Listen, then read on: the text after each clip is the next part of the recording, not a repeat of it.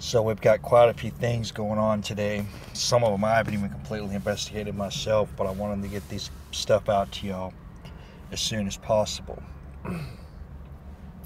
Now, I think there's a bunch of distractions trying to go on, trying to keep y'all from realizing some of the bigger issues here, to keep us divided as usual.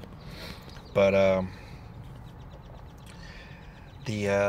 apparently the Democrats are throwing a temper tantrum because they didn't get any gun laws passed to take away more American freedoms. And apparently they are sitting on the House floor, literally sitting on the floor, singing songs and giving back rubs and bringing snacks and doing all this childish stuff, demanding that we get more gun control laws passed taking away more freedoms. Now, and the whole time that this is going on, apparently Trump gave one of the greatest speeches any presidential nominee has ever made yesterday.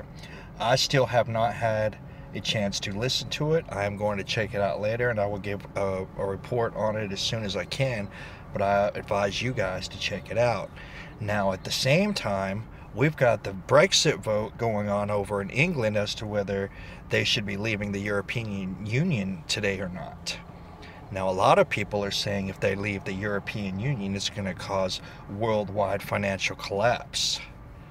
But I think the real question and the real narrative that needs to be pushed here is that the EU is another tool of the UN, and what this Brexit vote is about more than anything, amongst rights for Britons, is about a fight against the United Nations and this one world government control, loss of freedom that their agenda that they're pushing.